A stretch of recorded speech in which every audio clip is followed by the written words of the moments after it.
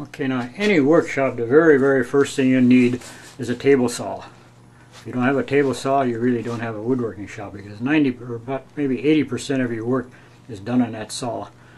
And to start off with, a couple of other things I would suggest is a skill saw. And the first thing you do with a skill saw is you make a skill saw rip guide for that. That means you can cut your plywood up real easy that way. And the second thing you need is just a router, just a small hand router like this. If you have a large one, you can go ahead and use that for now, but these are real handy like this. And some type of a sander, a little orbital sander like this or anything. Otherwise, you got to do all the sanding by hand, which you can do that too. And the other very essential is a pocket hole drill, which is called a Kreg jig. And that's your drill for pocket holes for your face frames and all that. And you can get the real inexpensive ones, or you can get a very elaborate one with a clamp and everything on it. But you really don't need it. This will do fine for.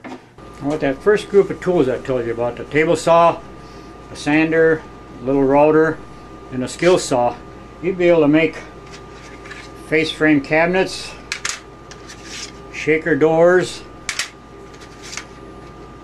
shelves and drawer slides, drawers and drawer slides, and making pocket hole tables and benches. You can do all that with just a little tiny handful of tools there.